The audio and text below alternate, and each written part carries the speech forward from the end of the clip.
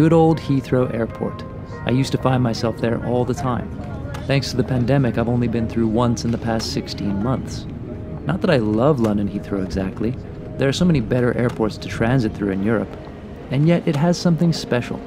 Maybe it's the range of aircraft you see there, or the incredible list of destinations on the departures board.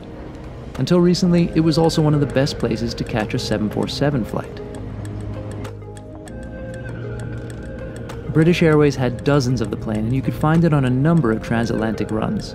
Some complained about the old seats on board, but especially if you could get a seat on the upper deck, I thought it was one of the best ways to cross an ocean. In fact, the first BA 747 I ever flew was a 747-100 from JFK to Heathrow back in the 90s. I had a number of flights on the 200s as well, shuttling between Boston and London later that decade, and I can remember flying the 400s back when they were relatively new as well. Although a gradual 747 retirement was already underway at BA before COVID, the pandemic cut the Queen of the Skies down decisively. Now it's a museum piece. So I thought, why not dust off this footage from 2019 on what was to be my last BA 747 flight and bask in some 747 nostalgia? Hello, thank you very much. Top of the stairs, Mr. Lee.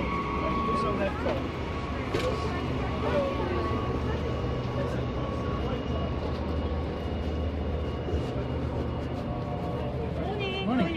Hi, thank you.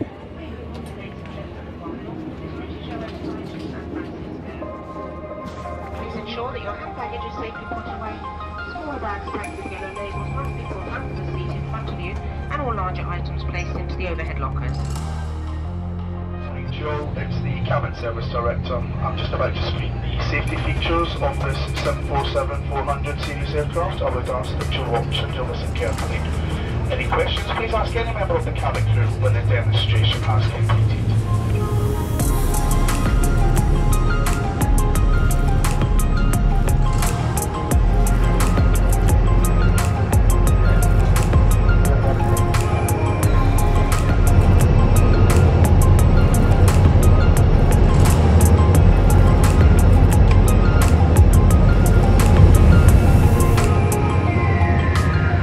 There is nothing quite like the sound these Rolls-Royce engines make on takeoff.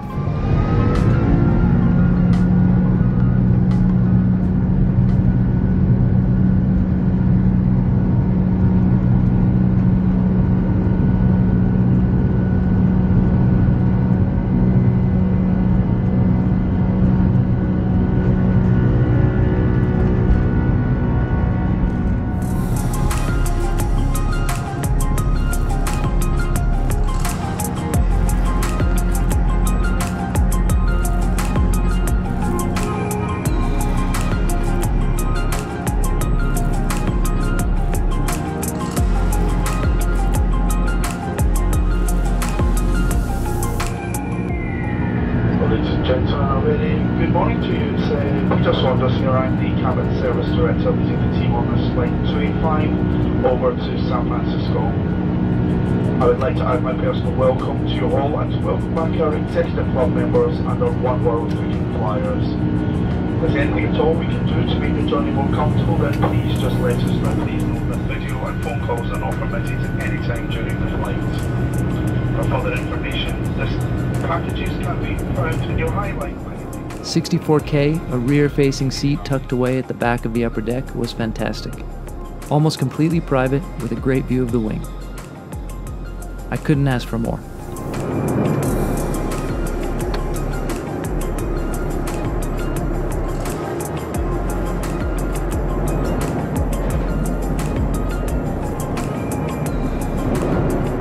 Strange to think that this was not even 2 years ago, and now, like most things pre-pandemic, it feels like a different lifetime.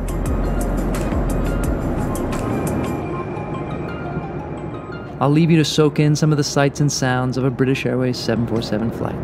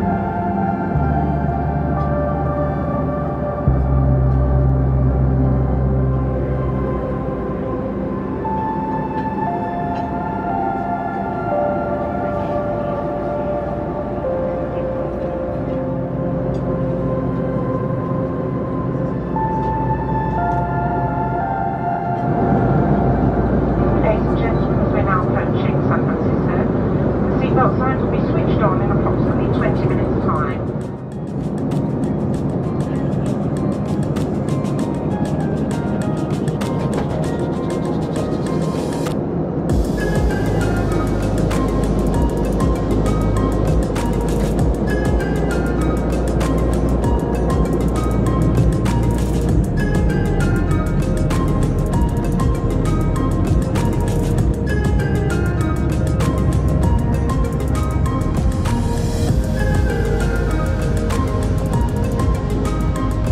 On this trip, I actually managed one more 747 flight with a different airline. Stay tuned for that one coming up next. And make sure to subscribe so you don't miss it.